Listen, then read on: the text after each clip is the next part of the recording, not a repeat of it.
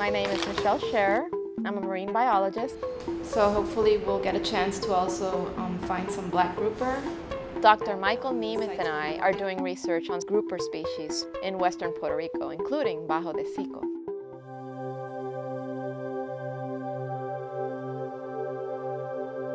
Bajo de Sico is actually a really great site because we have multiple grouper species spawning there. This is an offshore seamount, which is actually an underwater mountain, and it serves as an attractant to a lot of species around it. Bajo de Sico is the only place in the U.S. Caribbean, Puerto Rico shelf, where Nassau grouper still aggregate to spawn.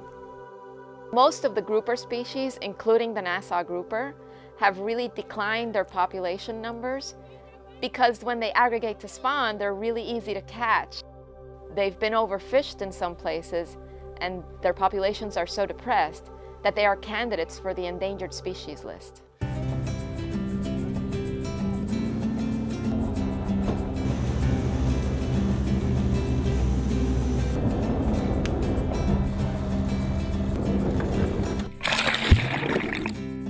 We are trying to identify how many grouper are coming into the aggregation site, and we also want to know what their behavior is when they are going to spawn.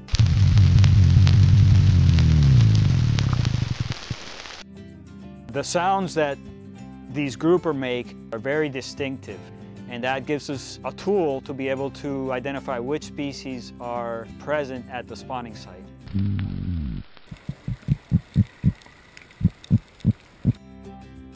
Down there we have hydrophones, which are underwater microphones, which are really sensitive to the low frequency sounds that they make.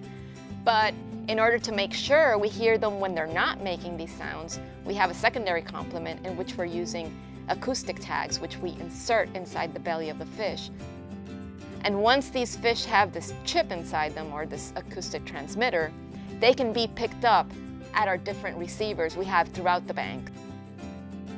We're able to record information over a long period of time without actually being in the water. Even though we can't hear them when they're making their courtship sounds, we can still detect them with this technology in different parts of the bank as they move towards and away from their spawning site. My name is Enyo Piñeiro. I'm the Vice Chair for the Caribbean Fishery Management Council. Bajo de Sico is a very important area for us. It's a nursing ground for many species.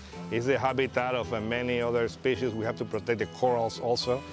The most difficult part is ignorance. Sometimes you get young people, recreational people, tourists who don't know what they're doing, and they go, they spear fish, and when they come back they say, look what I got, what is this? And it really bothers us down here because we are engaged in a real battle to protect that species. We've heard a lot of stories of how Nassau grouper used to be the most common fish on every reef. Here in Puerto Rico, it's been commercially extinct since the 80s. People can't make a living off Nassau grouper anymore, not only because it's regulated, but there just aren't enough.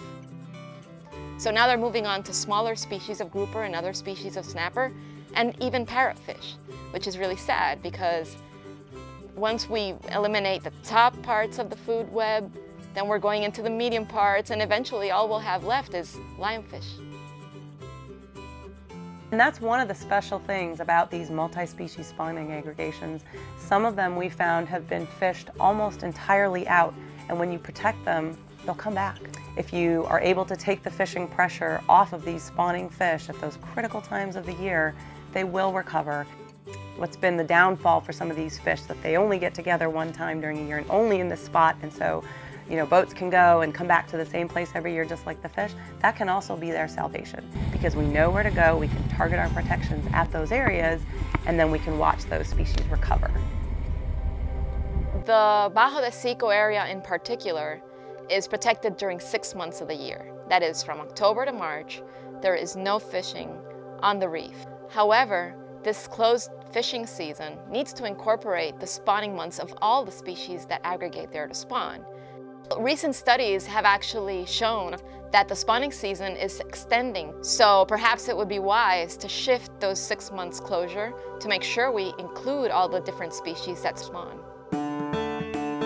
It's like the lost city down there. The structure is there, the habitat's incredible, the coral is incredible. There are not that many fish. But they were there. Ask any fisherman, they'll tell you how abundant these fish were there. Turn the radio on. I got my line.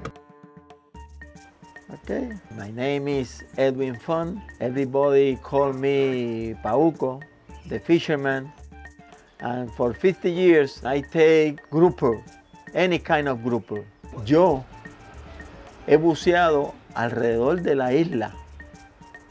Y este es el sitio que jamás se me olvidara por la belleza. Era como si tú estuvieses buceando en una pecera gigante. You hear from the fishermen that they would like to get back to the old days when fish were much more abundant. Many of the fishermen know what needs to be done, but there's a lot of thought about, if I don't take the fish, somebody else is going to take it. We need to go beyond that with the fishermen so that we can all get back to healthier fisheries like they were in the past. Nassau grouper, it was really hit very hard, and in order for them to come back, bounce back, they need aggregations up to 1,000 individuals. So you need a large enough area that they can thrive and they cannot be fished. If we could really get the no-take regulations enforced, there are various other species that could benefit beside the Nassau grouper. Oh, yep. Because it's such an important landmark, Bajo de Seco is attracting all kinds of wildlife, including the humpback whales. But because they come down here to breed and to mate, they really need protected sites. And what's now increasingly important is ecosystem-based fishery management.